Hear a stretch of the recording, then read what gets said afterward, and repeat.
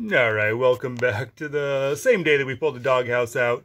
I got some stuff about going in the shop, and Bob, our bug out bus. Because we've been in Portland for a couple years and things have just gotten escalated each and every year we've been here. You know, if we thought of this little mini backpack, which is super cute. Look at that. Look, I got a wrench that's bigger than the emergency backpack. But I'm looking at 2 persons for a couple days in a little mini backpack. And with my 1-ton bus, I can carry a bit more than that, but I can also carry stuff in a different spot. So I'm gonna go dismantle something out of the back of Bob, and he's gonna drop some weight out of his ass end, folks. Let's go see what I can find.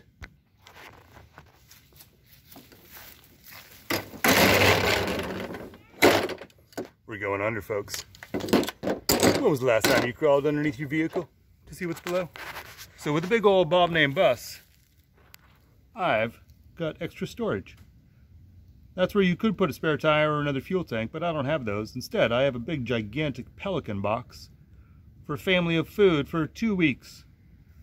Let's check it out. Ooh,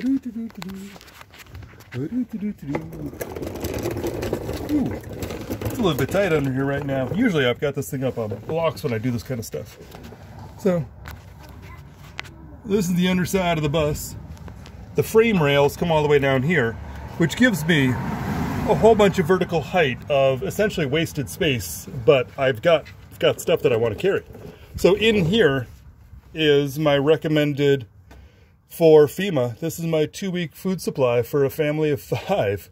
And it is MREs, it is camping food, it is some canned food, there's basic first aid, a couple of lights, the most basics of survival, but it's mostly all bulk food. This thing weighs about 50-ish pounds. It's through-bolted. Where's my hand? It's through-bolted into the frame, and we've got a little bit of a redesign that we're going to do for it, but it's super great, and I think this was $15 at a used store here in Portland, and the last big Pelican box I got was actually free on the sidewalk. No joke. That's Portland for me. Yep, the uglies, but dismantle this thing, get it out of the way while it's in the shop, and we'll repack this thing while we can.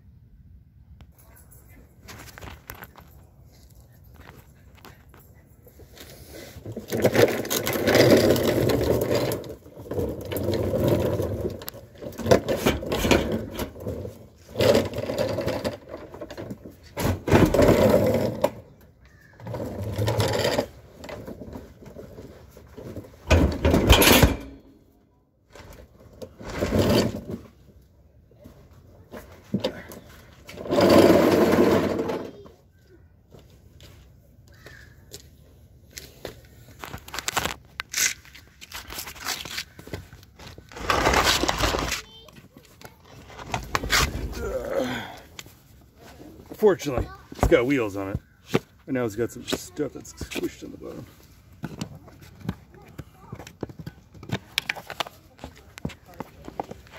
Whew. Let's go check out what's inside. All right, so popping all these guys up. These are the latches. This thing is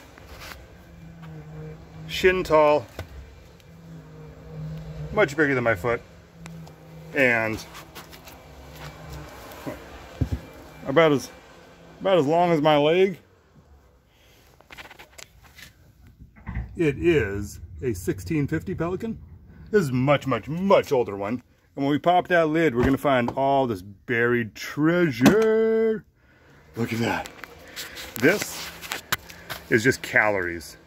Simply just calories. This is me after years and years and years of working in an outdoor gear shop, just buying food all the time and storing it. We live in the Great Northwest, so we are earthquake oriented. There's wildfires, and this is what I carry in the belly of the beast. A couple bolts, I can get it out, it's gone. I hope nobody wants to steal it from me. We're gonna secure it differently next time, but this is what I could grab and go. There's lighters, there's flares, There's solar-powered Lucy lights, there's medicines, compasses, knives, there's the basics to get us out the door and gone. There's nothing soft in here. It is all caloric. So there's no clothing, there might be a couple of space blankets, but that's about it. We'd be cold and wet, but we'd be full.